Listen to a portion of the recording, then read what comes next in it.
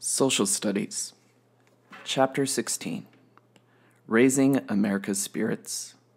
In early British victory, things went badly for the Continental Army during the early part of the war.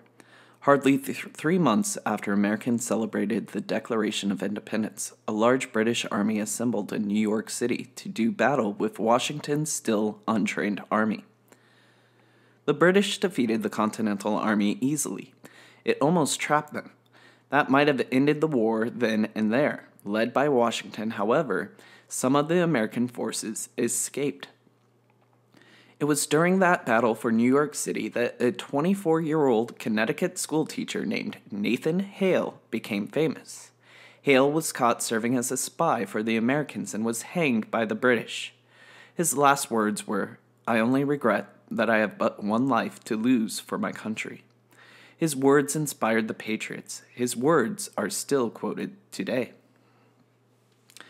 Nathan Hale was executed by the British for spying for the Americans. After the Continental Army's narrow escape from New York, the Americans retreated across New Jersey and into Pennsylvania. The British stayed close behind. Luckily, it was getting late in the year. Winter was a hard time to fight battles. The British were satisfied to take control of New York and New Jersey and settle in for the winter. They could finish off the Americans in the spring. It was at this moment that Washington's leadership began to pay off. Other generals might have panicked after such a setback, but not Washington. Whether he won a battle or lost, he remained steady. Soldiers admired him and were willing to follow him into battle.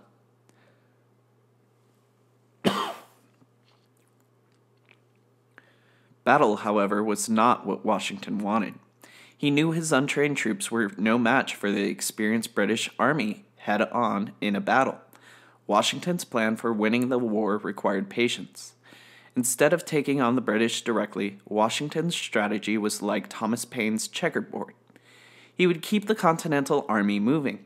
They would stop and fight the British now and then, but they would not get into a major battle. This way, Washington could buy time to build and train his army. Washington's plan meant that the Continental Army would not win many battles. They wouldn't lose many battles either. Meanwhile, as the war went on, the British people might tire of paying for it. After a few big American victories, who knew? Maybe the British would stop supporting the war altogether.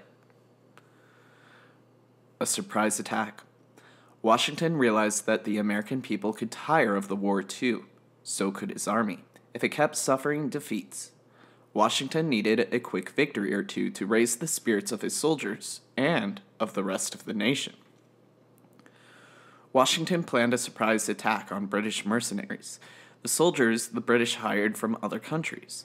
The mercenaries were called Hessians because many came from the German state of Hesse.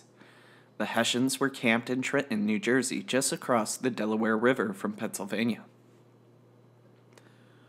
Washington planned to take the Hessians by surprise. After all, who would suspect the Continental Army to row across the ice-filled Delaware River in the dead of winter? On Christmas night, 1776, shivering American soldiers stepped into the rowboats that would carry them across the river. By 4 o'clock in the morning, all 2,400 of Washington's men were on the New Jersey side of the river. The Continental Army marched the 9 miles to Trenton, hidden by the darkness of night. As day broke, they attacked the sleeping Hessians. Caught off guard, the Hessians were surprised and confused. After a very short fight, 900 Hessians surrendered. The Continental Army captured not only the enemy soldiers, but also their weapons and supplies.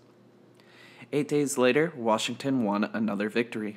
Again, he used the element of surprise, this time to defeat British soldiers in Princeton, New Jersey. Just as Washington hoped, the victories at Trenton and Princeton raised American spirits, especially for the men fighting in the Continental Army.